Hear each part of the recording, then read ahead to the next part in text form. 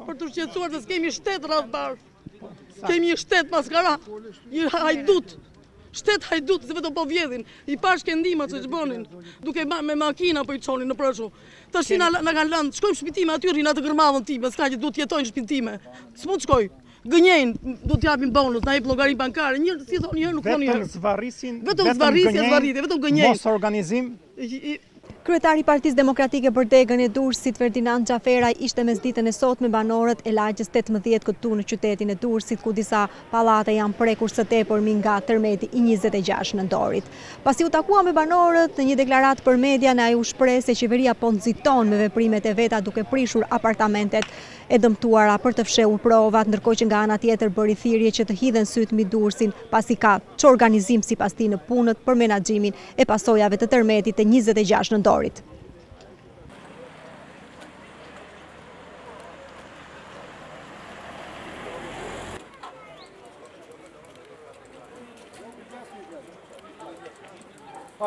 Jemi në lagjen 18, një zonë goxha e dëmtuar nga tërmeti, si shumica lagjeve të qytetit të Durrësit, dhe sikur se e shikoni, qytetarët janë të agjituar, qytetarët janë të acaruar, dhe shkaku kryesor i këtij acarimi ka të bëjë me faktin për mënyrën se si po adreson qeveria krizën.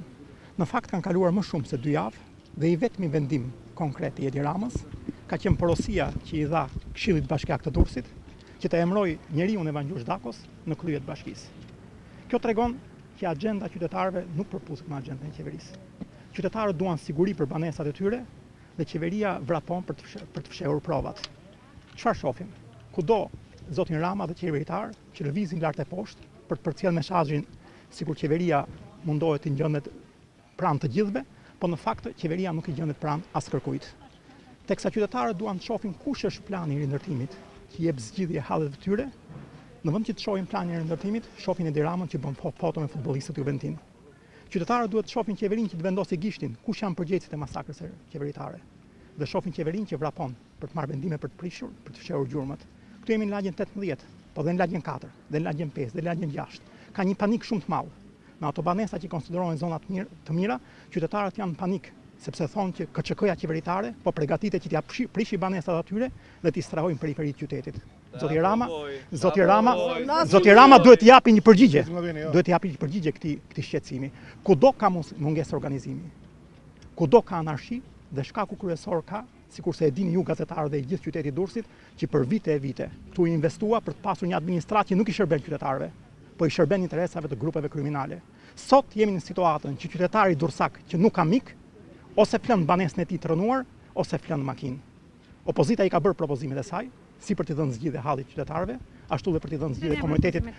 Plani për rimëkëmbin me 3 pika i zotit Basha për qytetarët, sikurse edhe plani me 5 pika që rimëkëmb biznesin. Qeveria nga njëra anë thotë se i vlerëson propozimet e opozitës, nga ana tjetër nuk vepron. Unë jam këtu sepse sikurse ishte zonja, qytetarët janë shumë të agjituar. Kanë 2 javë që i tallin me copa letre dhe e vërteta është kjo. Po nuk patë mik, ose flan makinë, ose flan në banesën e pasigurt. Kjo që po bën Edi Rama duke marrë vendime për të prishur sa më shpejt, në vetvete përbën një krim që duhet proceduar. Edhe vendimi i Partisë Demokratike për mos të marrë pjesë në zgjedhje lokale kishte të bënte pikërisht me këtë shkak, që për vite këtu një qeveri e lidhur me krimin investoi dhe i shërbeu interesave të grupeve kriminale, prandaj kemi një situatë sot që kemi çorganizim total. Nuk mund të them që administrata lokale nuk do të punojë, po e vërteta është që administrata lokale nuk di të punojë. U kërku pse nuk merr pjesë opozita në Këshillin Bashkiak të Durrësit. Çfarë vlerë ka opozita në Këshillin Bashkiak të Durrësit? Qeveria ka dhe tepsin dhe timonin, le t'i zgjidhë problemet e qytetarëve. Unë personalisht jam drejtu rajonit numër 4 edhe bashkisë dhe kam paraqit problemet e mia. Pse nuk erdhi një njeri, janë 2 javë, nuk më ka ardhur absolutisht asnjëri të më shofi se çfarë probleme kam unë në banesë. Fjeta 5 ditë në makinë, sot unë kam hyrë në shtëpi, po jam e pasigurt aty ku flej, sepse nuk e di, unë duaj njëri të shtetit të ma certifikoj që unë të hyj edhe të flerë rehat aty. Absolutisht nuk ka ardhur asnjëri në ke pallati 2000, lagja 18, 30 metra nga pallati 6 kaq që u rënua. Kam probleme sa të dush, asnjë s'm ka ardhur, ma certifikoj. E kam vetë personalisht kam shkuar, kam regjistruar numrin, kam lënë dhe numrin emrin dhe kam lënë dhe numrin e telefonit. Nuk nga ardh njëri aty.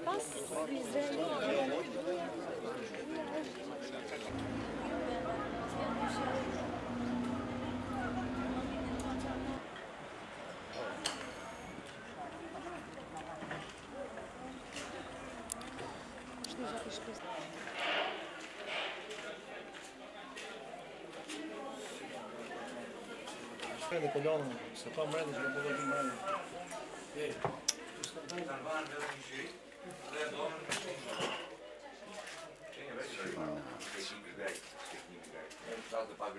Ja me vetim gjykati kë shpi që më ka sjellë. Edhe kam ngellë mes 4 rrugëve.